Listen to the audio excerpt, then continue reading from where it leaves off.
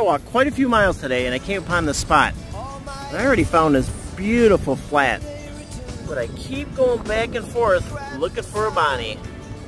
And I'm not surprised. Here's a cone that I missed. There's a fighting conch. Tucked away. Oh, and look at over here. Let me back up. I'm sure one of those footy prints is ours, but I've been going back and forth because I know there are shells that we miss. And there is a special bonnet. Look at the bonnet. So make sure you hit that subscribe button for more tips, tricks, and shelling adventures.